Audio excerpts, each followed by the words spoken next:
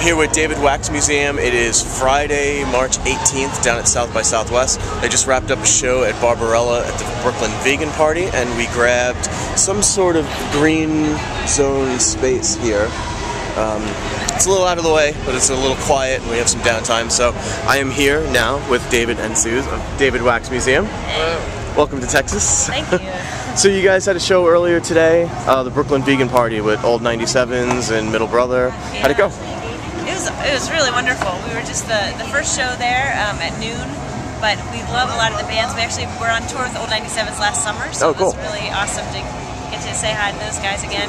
Nice. So it's a really fun lineup of shows today. Yeah, and then you have a show later today at 5:30. That's right. Yeah. Where's that at? It's over at the Dogwood, kind of a little bit out of the madness of everything here on 6th Street. It's good to step away from it every now and again. But it's been good. That'll be our 4th show tonight, and that'll be our last one. So nice. We'll get to just enjoy from there. What's been the highlight so far? Have there been anything that's... For me, getting to see Devachka was the highlight. Nice. They were so incredible. Yeah, yeah. And I just left feeling so inspired by what they're doing and how just kind of virtuosic they are, but also just like, I don't know, I'd never seen them before, didn't know what to expect, but I left really excited to play music. Yeah. Which is, I think, the ideal feeling to have after seeing a band. Yeah, yeah. There's a lot of that down here too. There's so many bands, there's so many shows that you know, if you don't walk away from this inspired to do something, you're probably doing it wrong. Yeah. You know, I mean, is this your first time down at South by? It is, yeah. First time in Austin. Nice. Okay, cool. Yeah. Do you think that, you know, South by kind of started as this like rock and roll festival, it has this indie rock thing, this like hipster connotation. Do you think it's kind of like widening the belt a little bit for other genres and other styles? Yeah, for sure. We actually played a showcase last night that was all music is world music. Oh, nice. So there were a couple Ethiopian bands and a Latin band, and then kind of what we do, which has some Mexican fusion in it. Nice. So it was a pretty amazing lineup of bands that had nothing to do with indie rock. Right, right. Cool, cool. Yeah. And we were saying off camera, you guys played 200 shows last year.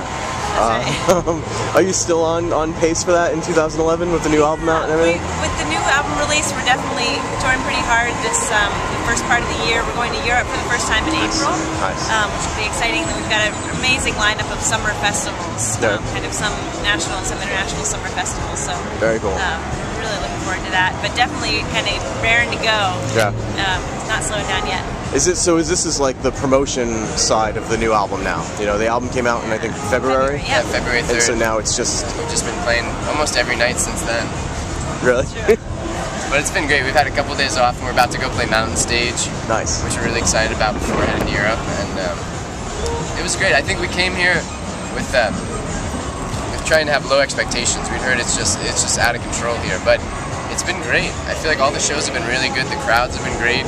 Yeah. People have been really receptive to something a little more offbeat and acoustic, and we've been competing against some loud bands, but people are real generous listeners, and it's felt really worthwhile, so I'm glad we came down.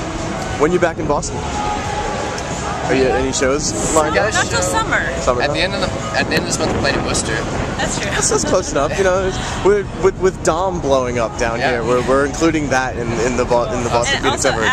out in Northampton at the Iron Horse. Oh, cool. Nice. Cinco de Mayo there. Oh, nice. But I think hopefully late summer or early fall we'll be back in Boston for a show. I mean, after kind of giving everybody a breather after our Oberon show. Yeah, yeah. Which people are still talking about. I mean, cool. people were just like completely blown away with like all of the other performers and all the other stuff you had. And like, you do that every show, right?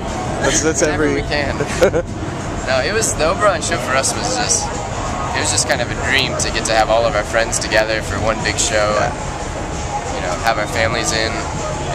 And a cool room that's like not a traditional venue, but it's it's enough of a venue where it's not like you're doing it at a coffee house or something. It's like a real theater, it gave us a lot of theatrical elements to work with, which was fun. Kind of use the whole space. I think people really appreciated that.